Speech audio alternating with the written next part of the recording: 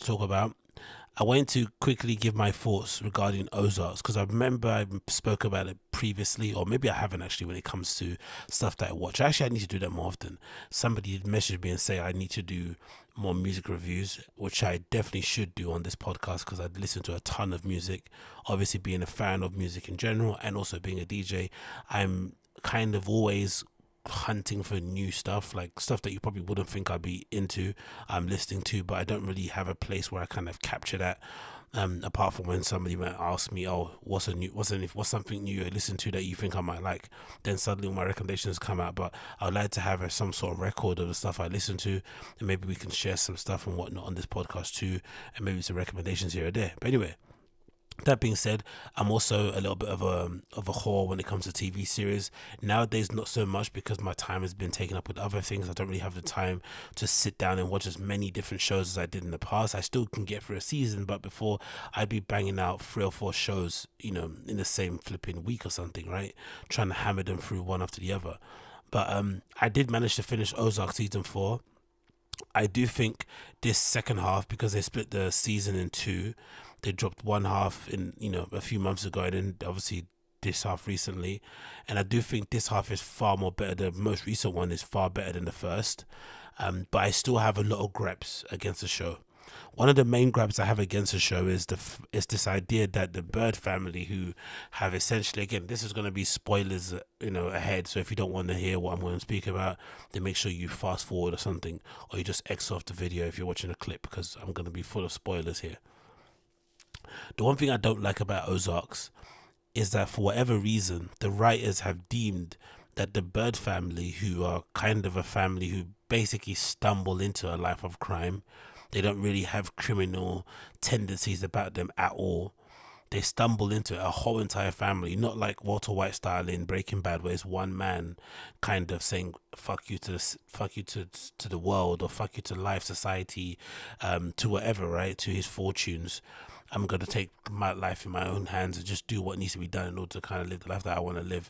No, this is and then him kind of pulling his family in along the way. This is an entire family, essentially being corrupted at the same time, especially when it comes to Wendy and, was it Mark Bird or whatever his name is, right? And I really hate it, because the reason why I hate it, because it's not realistic. Like, you got these two middle-aged, men and women who stumble into a life of crime where they're essentially washing the money of drug cartels, Mexican drug cartels to be specific, right? Very brutal Mexican drug cartel people who are known for their vicious ways in terms of how they get their way in life. They're dealing with those guys, and somehow throughout 3 seasons of many ups and 4 seasons, sorry, of many ups and downs, many mistakes, they are somehow still alive. Forget the kids. The kids is one thing, but for the main couple to still be alive after all this time is a real, I think, black mark on the writing. It doesn't make any sense. Part of me thinks they wanted to do it that way in an effort to kind of show that sometimes the worst people get away with it, which I can understand. And I'd imagine if you are involved in a Mexican drug cartel and you're helping them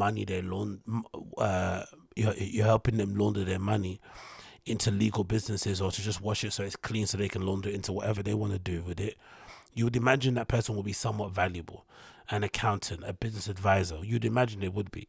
But we've heard many, many countless stories of accountants, lawyers, money managers being blown up in their cars, thrown off of bridges, hanged off of buildings.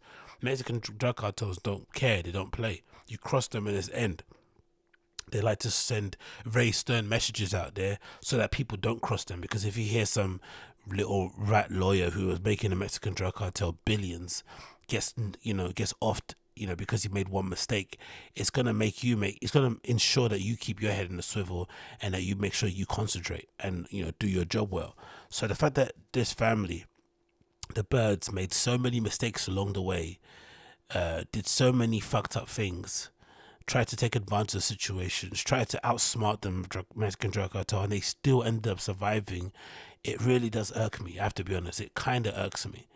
And especially when you consider the ending of it, where Ruth Langmore, who I think is one of my favorites, I think is definitely one of my favorite characters of the show, she ends up, meeting her tragic end, even though she was one of the people in the show, I felt like, who managed somehow by a lot of effort to pull away from the bird family, vortex of misery.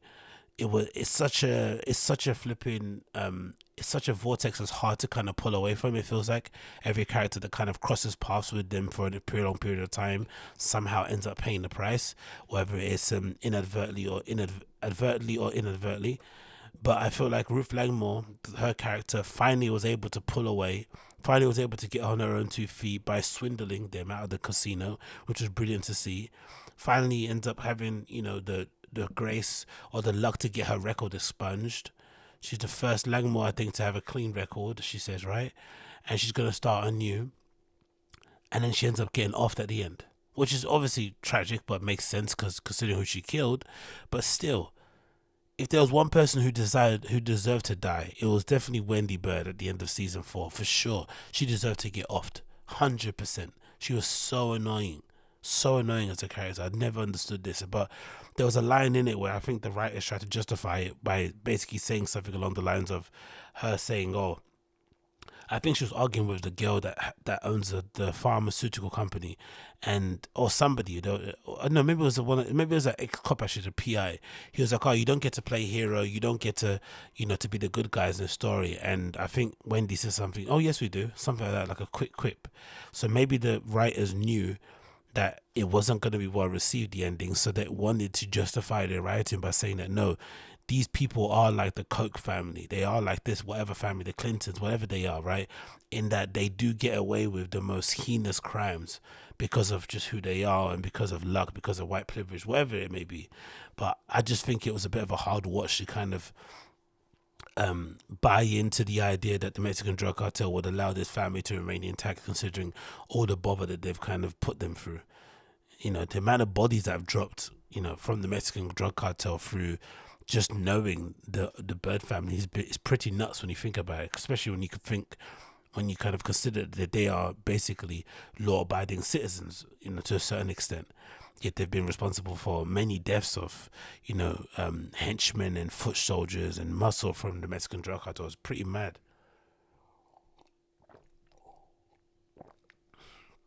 But anyway, it's a decent enough show. Great acting throughout. Everyone does a really good job in it, to be honest. There's not one actor in it who I'm annoyed by. I think they all do a really good job in terms of, taking us on a journey of what it feels like to go from being a somewhat normal person to someone that's involved in high levels of organized crime. So it's definitely something I recommend you check out if you haven't already.